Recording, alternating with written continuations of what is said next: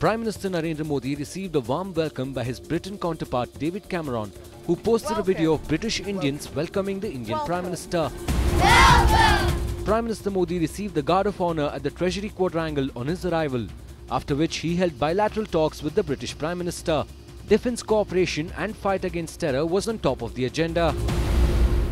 आज हमने civil nuclear agreement पर हस्ताक्षर किए हैं। ये हमारे आपसी विश्वास का प्रतीक है। More we can do to solve the challenges we face.